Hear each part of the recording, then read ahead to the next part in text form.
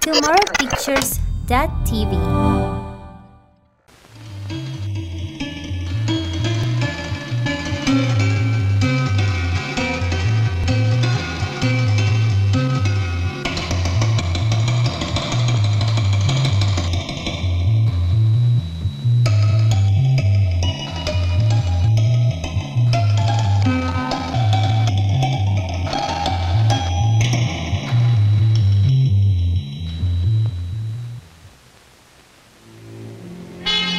The word hallucination is defined as an apparent perception as by sight or hearing for which there is no real or external cause.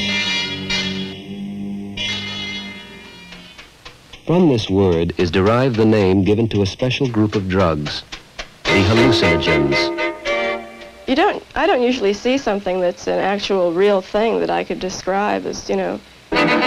Sometimes, one time I saw a lot of faces.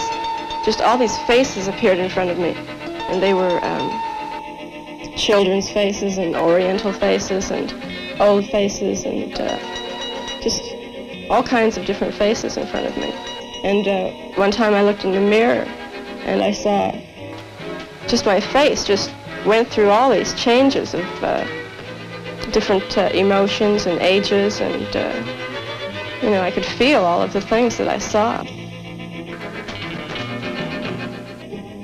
Among these drugs, the hallucinogens, are included mescaline, a chemical taken from the peyote cactus, psilocybin, extracted from a variety of Mexican mushroom, DMT, synthesized from the compound tryptamine, and of course, LSD-25, a derivative of lysergic acid and currently the best known of the hallucinogens.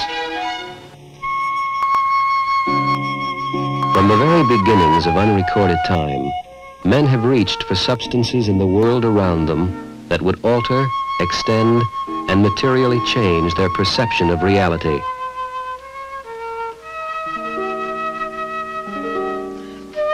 The reasons? Loneliness and fear, boredom and a desire for the new and the unknown, exploration and experimentation. The reasons, as varied and as many as the grains of sand on a beach. I started taking it in 1965 because I was curious about it. I had several friends who had taken it, and they told me that they had, you know, very good experiences with it, and I was just curious. Well, I was curious what I read and what I've heard, and if it could help, I was just looking for something. Sort of because I had heard it makes you not only closer with yourself, but with everybody, this sort of love, peace type thing. And I really wanted to find out if this was true. It was a kick, it was a thrill. You know, when I first started taking it, was to explore myself. Well, I found I could only go so far before I just ran dead up against myself and I couldn't go any farther. And then after that, I just started taking it for kicks, you know, just to do something. Some have used these drugs to journey into the uncharted tunnels of the mind in search of medical and scientific truth. Others look behind the curtain just for kicks.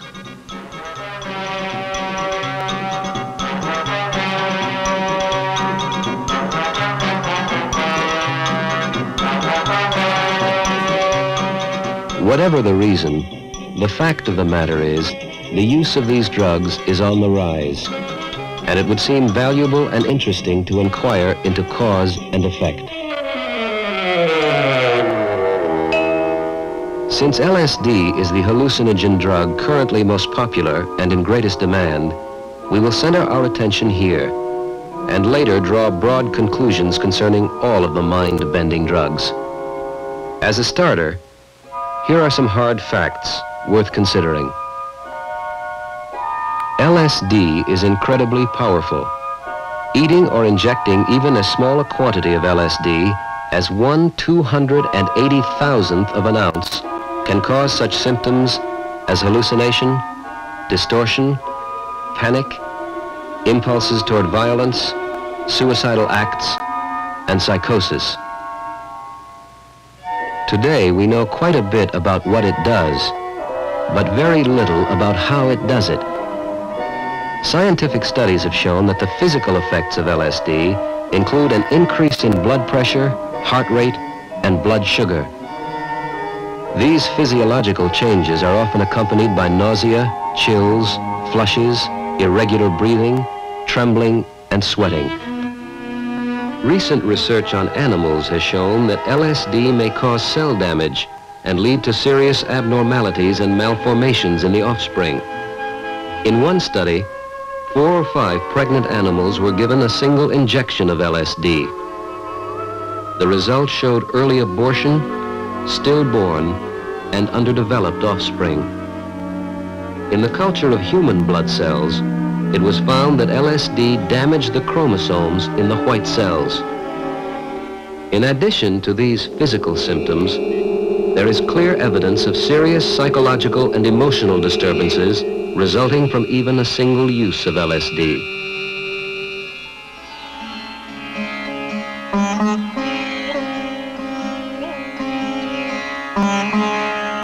The group use of the hallucinogens at parties is becoming a familiar part of the scene. An atmosphere is created, and mass use of the drug becomes the central factor in the lives of many young men and women.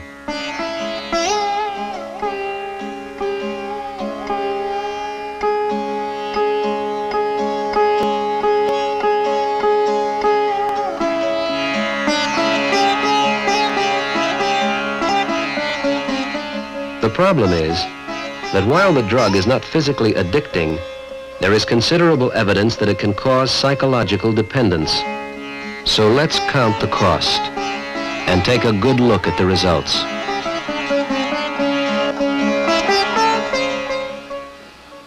I remember once I wasn't using LSD, it was peyote, which is reasonably similar. And I was in bed with a young lady, and I turned and I looked at her face, and her face distorted into sort of a flesh-dripping monster face. You know, features became drawn and like jowls hung, and she grew fangs. And I quickly turned my head away, and I told myself this couldn't be so. And for about an hour, I wouldn't look at her face again. It was really frightening. I could see all around me, no matter which way I was facing. It was just real frightening. I went into this survival land, and I was afraid everyone was going to go there, and that things were never going to be the same, and that everyone was going to become real vicious and hateful, and just climb on top of each other to get what they wanted. And I never thought the world was going to be any different than that. Everything vibrates. I look at chairs, and I can see the waves in them, and it's pulsating, vibrating. And this, everything turns into vibrations. It's like everything is falling apart. My eyes are an electronic microscope, and I can see all the atoms and everything. Everything pulsates. Took the acid around 2 in the morning and started reading this book. And there are sections in it that give instructions to a person who is dead. And they tell him to do certain things and hang on to certain things and let go of other certain things, allowing the experience to happen to you naturally. And in the course of that, I got very confused as to whether I was alive or whether I was dead. I mean, it was really very, very far out to just not know whether I was alive or dead. So if I'm dead, what is happening? What's been happening with my life if I've been dead all this time? You know, what is the truth behind all of this? All the results are not yet in. The evidence is inconclusive. The only thing we know for sure is that we just don't know enough. In carefully controlled experiments, interesting results have been reported on the therapeutic use of LSD with the mentally ill, the drug addict, the terminal cancer patient. And in the VA hospital in Topeka, Kansas, a special research program for alcoholics. Well, this program was started in January of this year, where we began treating 5 patients for 26 days. We bring them in on one Monday, and they spend 1 week of getting acquainted, having all the tests and examinations done to keep them busy for the whole week, day and night practically. The second Monday, we give them a small dose of LSD in the 5-man ward together. This is to help the group pull together, and in their group experience during this 26 days to also get some good from this. Then the third Monday, we give them a larger dose individually and have each one of them cared for by one of these teams who have associated with them, and they give them their complete support. And this is where we aim for the so-called psychedelic experience. It seems to work pretty well. Of course, it takes time to work through. Also, in this program, we bring these men back every 4 months for 3 days, and this follow-up is quite important. Some of the things that are outstanding is I know I kept fighting the religious music. I didn't know why then, but Dr. Coran kept urging me to find out why I was fighting this. And I remember I was just literally scared to death.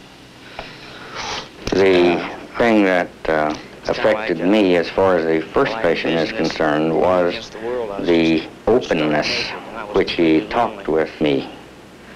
The quality also seemed to be more realistic than he has shown before. These qualities in my head, the good qualities, of course, virtue, love, trust. And then I seen the other ones, hate, anger, distrust.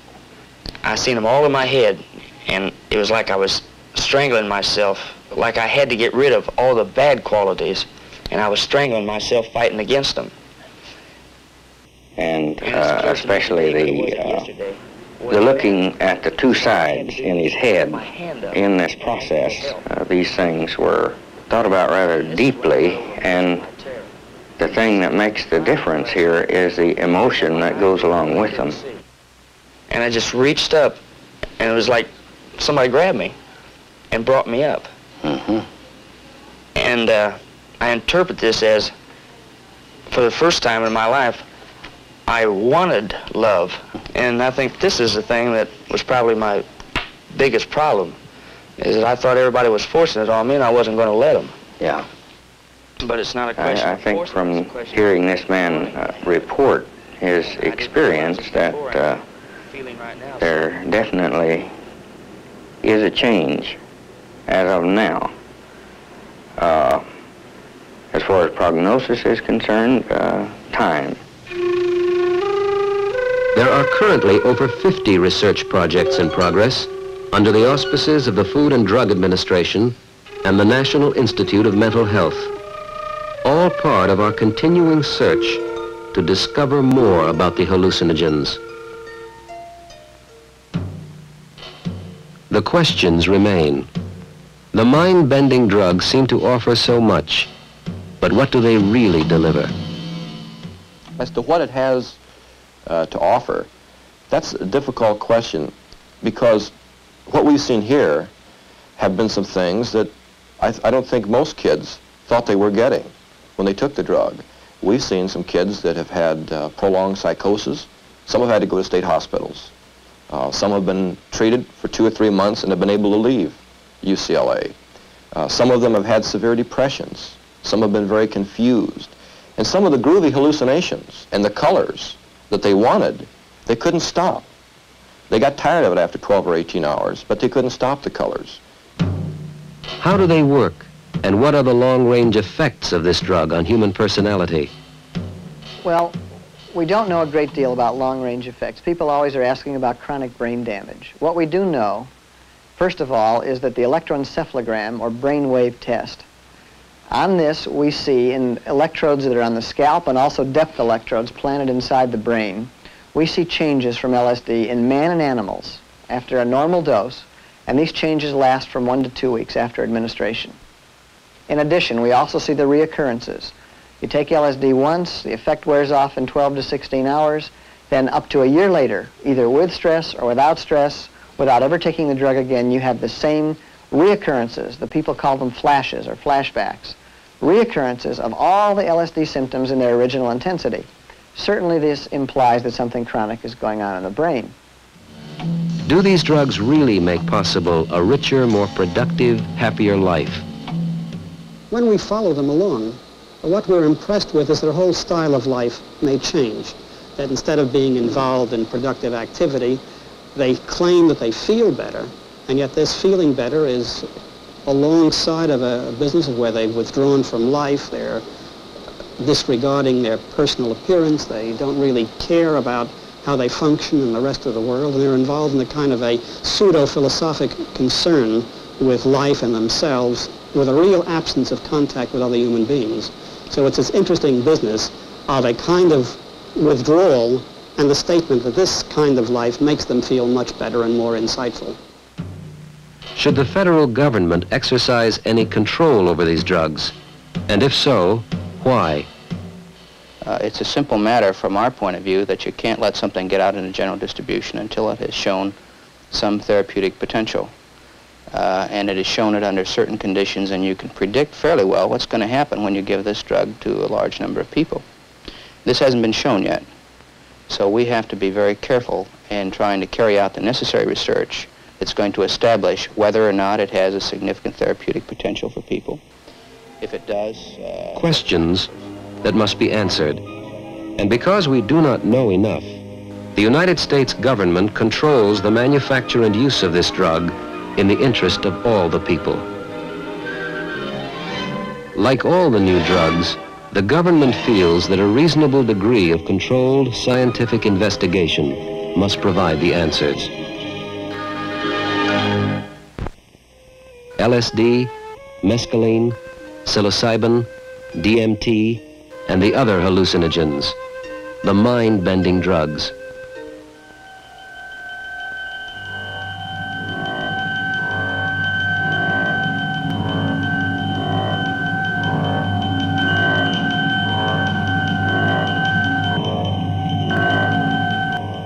Do they extend the range of the human mind, or do they simply offer an easy escape from the demands of this world and time?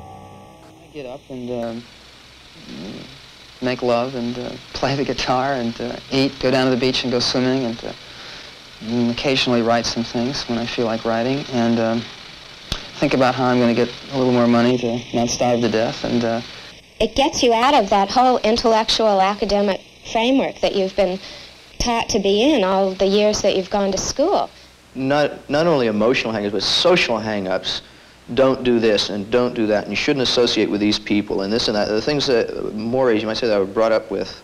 I get flashes of people seeing me, and it's kind of a schizophrenic thing.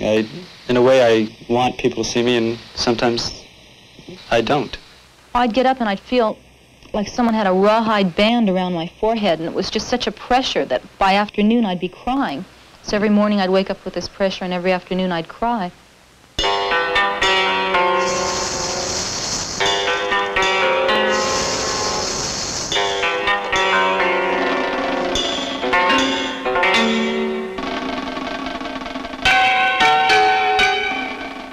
Do they make possible creative achievement and a more valid and intense perception? Or do they merely substitute an unreal fantasy world for the sometimes harsh facts of reality? Oh yes, I think that I experience things much more intensely now than, I mean, I've hallucinated without having any drugs since I've taken LSD. Had very vivid light experiences. Sometimes I went into lights that are brighter than the sun. And I see patterns in everything, in dirt, in trees. There's patterns everywhere. And right then, I hallucinated a fish that just came and swallowed the worm. And I said to myself, oh boy, this is it. This stuff is really as good as they say it is. Drugs are going to flip a lot of people out and probably kill a lot of people. But if they haven't the sense to find out all there is that's been written about anything they're going to use, and if they haven't the discretion to decide whether or not in the final analysis they're capable of handling it, then that's their problem. They will flip out, and that's how it is.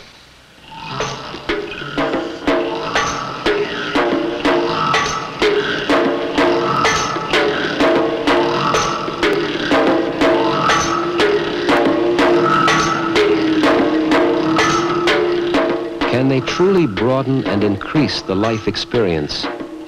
Or do they rather contract the user's world until it centers totally and wholly around the drug? Yeah, I was looking for a lot of things because I was really strung out at that time on not finding anything in life that was too interesting. A great, great fear of being alone. Just, I could be with a group of people, but I couldn't communicate to them. Well, what can scare you is that all structure can break down. Everything can become one. And that's sort of scary. Another thing that can happen is when you're really far out, things just can disappear. Because as you suggested, I'm one, allergic to it, and two, I don't like to even entertain the notion that that sort of flip out may occur again. I'm not afraid of anything anymore, which is, has its good points and its bad points. I'm especially, not afraid to die. I became suicidal for a while, and every now and then go back to there. The true potential of the hallucinogenic drugs remains unmeasured and largely unknown. The danger of lasting physical and psychological damage to the user remains an important factor in the rising use of these drugs. I think a lot of kids say that at first, and then after they're through talking to Dr. Fisher and I, they change their mind. Because we certainly think rebellion is a very healthy thing, and we like rebellion. And we think great changes in society come out of rebellion. And we think that we adults have kind of screwed things up. We haven't done a very good job in the adult world. With the bomb hanging over us in Vietnam, with our crazy ideas about censorship, our crazy sexual attitudes, our abortion laws, we haven't done a very good job. However, I do think that fooling with LSD is like Russian roulette. I don't think it's like swallowing goldfish. I don't think it's spinning a hula hoop or crowding a lot of people into a telephone booth. I think, unfortunately, this can be a permanent, long-lasting, damaging situation. So I'm all for rebellion. I think a great deal of good can come out of it. I hope people who are considering using LSD, however, will think of some of these things. We don't know them all. We do know a few, though. And one of the ones that we really know is that they may be damaging themselves permanently. The facts of the matter suggest caution and a careful counting of the cost.